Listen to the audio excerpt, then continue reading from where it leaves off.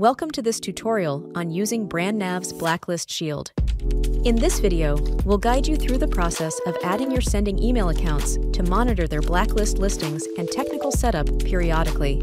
If your email gets blacklisted, it can severely impact your mail delivery.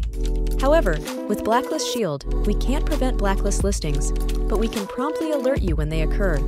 This allows you to take action to get delisted and safeguard your email lists and sending accounts.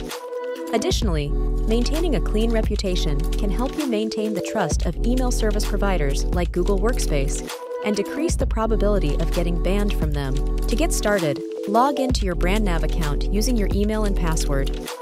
To start using Blacklist Shield, you need to add your sending email accounts.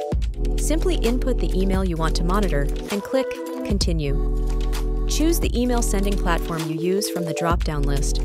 If your platform isn't listed, you can manually add it using the Add Custom Platform option.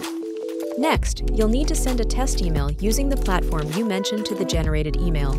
Simply copy the email, go to your sending platform, and send a test email to the generated email address. For demonstration, let's take a look at how to add emails if you are using Instantly as an email sending platform. Let's start with selecting Instantly from the drop-down list. To send a test email, choose an email campaign, then go to Sequences tab and choose Preview Email of any sequence, and then select your sending account and add Blacklist Shield's generated email as the recipient, and then send a test email. BrandNav will prompt you to continue once the email has been successfully received and added. If you have multiple emails to monitor, add them one by one using the Add More button or from the Blacklist Shield dashboard, following the same process.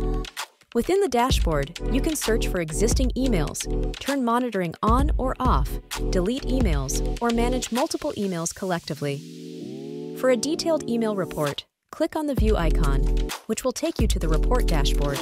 There, you'll find reports on Blacklist, SPF, DMARC, DKIM, MX, and RDNS. You will receive a weekly report about the emails you're monitoring at your registered BrandNav email account. That's it. Your sending emails are now continuously monitored to enhance your email deliverability. Thank you for watching this tutorial. We hope you find the BrandNav Blacklist Shield valuable and continue to benefit from its use.